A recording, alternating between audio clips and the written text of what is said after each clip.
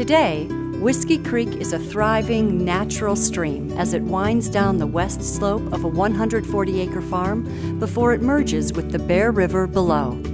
The project is located near Grace, Idaho, in the Gentile Valley, framed by majestic mountains. Farming and ranching are the foundation of the economy in this rural corner of Idaho. I mean, to stand here and look out there, it is a beautiful transition from what it was even just 2 years ago. So it's been, very worthwhile to me personally. My wife, kids just think it's marvelous.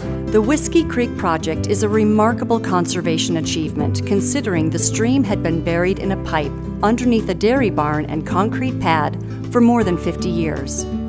Max says, do you think there's anything that you can do here? How can we make this a better project?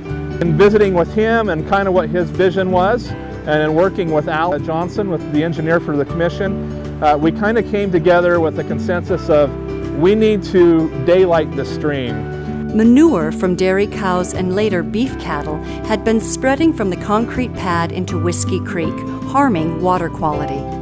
The stream is on the state list of degraded waters. Professionals from the Idaho Association of Soil and Water Conservation Districts, the Idaho Soil and Water Conservation Commission, and the Caribou Soil Conservation District wanted to improve the water quality on Whiskey Creek. By removing the barn, the manure waste, and the concrete pad, they would eliminate a key source of contamination. The project was funded by a water quality grant from the Environmental Protection Agency and the Idaho Department of Environmental Quality, matched with multiple contributions from local groups. A second aspect of the conservation project involved several water quality improvements on a nearby ranch owned by Cameron Williams. That project included the installation of 3 water troughs to draw cattle away from the Bear River. Troughs were to help break up our pastures so we had more calving pastures, so we keep smaller groups of cattle and to pull cattle off the river. Stream bank conditions are always important to us. To get started at the Whiskey Creek site, the first step was to take down the barn and remove the concrete pad. Christopher Banks, the grant writer and project manager, crafted the grant application in such a way to use the barn and concrete demolition as matching funds, saving a lot of money for all concerned. It's going to be expensive because we've got to dispose of all the waste. We've got to dispose of all the materials, the cement, the wood, the pipe, everything. And we started looking into a landfill, and it was going to be a lot of money. So Max came up with the idea of let's take it down gently, and we're going to donate the materials to other people. And so as he tore the barn down, the wood was donated to one group, the tin was donated to another group, the cement blocks were donated to ladies in the community for walkways and gardens. In addition, Banks got a permit from the county to bury the concrete waste on site. Probably saved us right close to $60,000 in landfill fees, not having to haul the cement in trucking and the landfill fee just to get it there. The wood from the barn structure was donated to the Boys and Girls Club in Salt Lake City, Utah.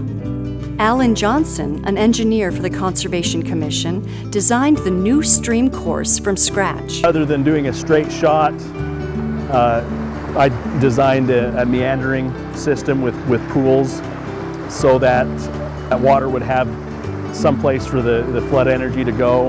So it's more of a natural functioning system. Johnson designed a 320-foot natural stream course with various types of rock to absorb the water's energy as it runs downhill.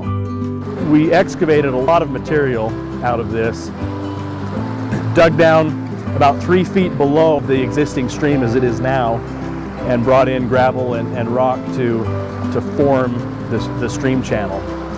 Basically with its cascading and ripple sections, and then ending in pools where we turn the corner to go down to the next pool. Johnson's stream restoration plans also called for planting willows and riparian vegetation along the stream. There is a lot of natural riparian vegetation coming. A stream is not fully functioning until you have a riparian forest. That takes time. The riparian vegetation helps form a natural stream environment where aquatic insects can thrive, forming part of the food chain for fish to survive. Johnson and others sampled Whiskey Creek for stream insects to check on stream health. What I've seen so far, water quality is a definite improvement. Looked at it just today, I found mayflies and caddisflies both, which are a pretty good indicator that our water quality is fairly good. The last step in the Whiskey Creek project was to plant 20,000 square feet of sod and willow cuttings on the stream bank. Senior high kids from North Gem in Bancroft participated. The school mascot is the cowboy, so for service projects it's called Cowboys in Action. Well, we came up here and it was all dirt covering everywhere. So we came out here and we laid all this sod out, and then we planted trees along the bank, and that was really fun. We brought our whole high school, which was about 60 kids, but we got it done pretty quick. It's supposed to be out here all day, but it only took up about half the day. Max Nichols' wife, Terry, bought 28 pizzas to feed the hungry kids after the work was done. Whiskey Creek flows down the hill from Max Nichols' farm into the Bear River in the valley below. A few miles upstream, Cameron Williams talks about the conservation project on his ranch, which also will benefit the Bear River. My water quality project, I was able to install the solar panel on an old domestic house well on a house that was here. And then I was able to install 3 water troughs. Then I was also able to build a corral to utilize in the spring when we're calving. The water troughs help improve water quality because they draw the cattle away from the Bear River. Cattle were running, they do drink out of the river, and we wanted to minimize that impact. All of the troughs are a quarter mile off the river and provide clean, sufficient water for the livestock. The cattle spend the winter and spring on the home ranch by the Bear River and the summer on public lands nearby. As we're calving in the spring, we try and keep smaller groups of cattle, like 50 head, to prevent disease and keep calves of the same age together. Yeah, we run on a grazing association that's a majority state land and then some private ownership with about 30 other ranching operations. We trail our cattle out to it from here in the spring, our summer pastures. When Williams cattle are out on public range in the summer, that allows the pastures on the home ranch to grow grass for grazing when the cattle return in the fall. Now the grass has grown over 1 foot high after it was grazed last spring. It's a place where Cameron and his family can ride horseback for fun along the Bear River.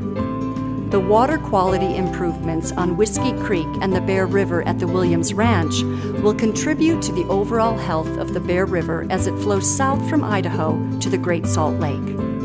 There are multiple water quality projects going on in the Bear River area as it flows south from Idaho to the Great Salt Lake. The Bear flows through Utah, Wyoming, and Idaho before it returns again to Utah, where it flows into the Bear River National Wildlife Refuge, and then finally into the Great Salt Lake. A tri-state monitoring program with 21 stations tracks water quality gains as they occur. With continued investment in conservation projects, the water quality of the Bear River should improve over time, and certainly the Whiskey Creek project and the Williams project on the Bear River will have lasting value. Max Nichols takes great pride in sitting by Whiskey Creek with his wife, enjoying the rushing water and the spectacular view across the Gentile Valley to the mountains above. They come all the time. People come down and drive down, stop and see, come over here, and it's just a pleasant place to come and visit.